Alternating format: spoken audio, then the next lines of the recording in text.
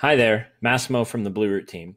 And today I want to show you Zoho Campaigns, what it is, how it works, how to sync contacts from the CRM or a lot of other apps, to be honest, and how to then track if it's working.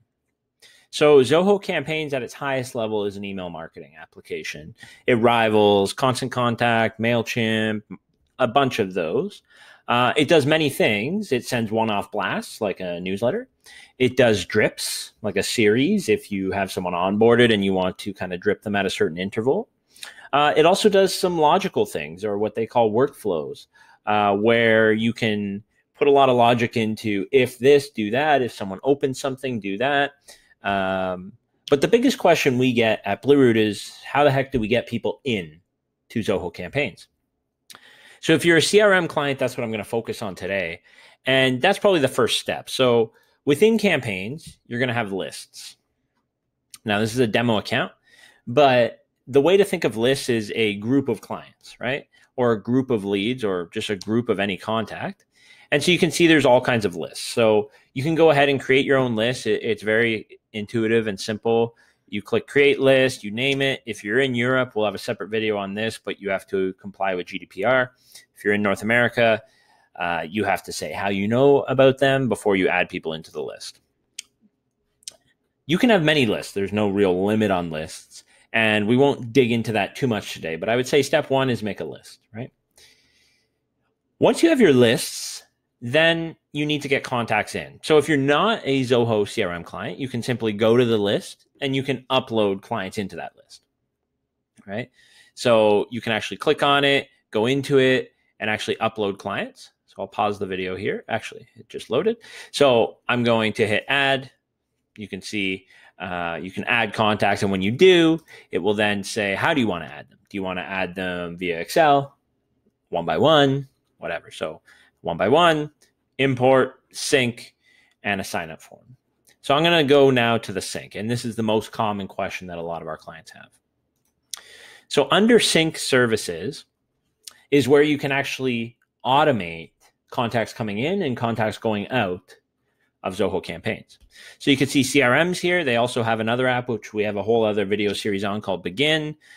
Zoho Meeting is Zoho's webinar app, the recruiting application, a few other ones here. Zendesk is a support software, typically. HubSpot's another CRM. So you can go through this, and the process will be very similar to what I show you if you use any of these other apps. So I'm going to do the CRM, and I'm going to hit New Sync.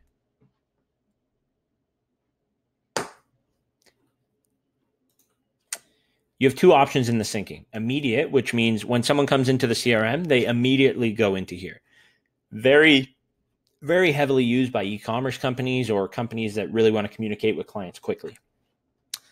The other more old-fashioned one is periodic.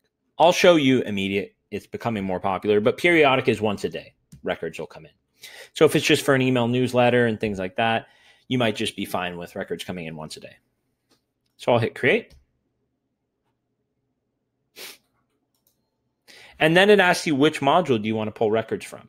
So out of box, it gives you leads and contacts, which are people you can email. A lot of clients ask us, oh, why can't we email our opportunities or our accounts? Well, an opportunity isn't a person and neither is an account. An account is a business. You can't email a business, but you can email Jenna at that business, right? So I'm going to choose contact or leads for this example. Actually, we hid leads in this sample. So I'm going to do contacts, but you could choose leads if that works for your team.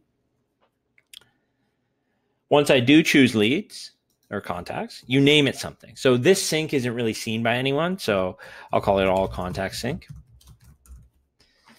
And then the list we created earlier, you tell Zoho, where do you want to put these contacts? So maybe I'll just put them in trade show for now. These here are basically, it's going to ignore certain people from the CRM if they've chosen to email opt-out. So we'll hit next. Now there's a mapping exercise you have to go through. So by default, it gives you a few fields, but if you want to bring in more fields, for example, if you want to send out an email campaign pertinent to a certain province, postal code, city, type of product, things like that, you can map any field from the CRM. So you could do in this sample database, maybe I do industry. And then if that field exists in campaigns, it'll auto map it. If it does not, you can hit new field and add, and it'll create that field in Zoho campaigns. So it's a really handy thing where once you do this once, it'll auto bring these records in. If you change the record in the CRM, it'll update it in campaigns. Then you'll hit initiate and you'll wait till it's done. So that's like the biggest step of campaigns, is getting all the contacts in here. And we'll have follow-up videos on some of the other steps you can do in later videos.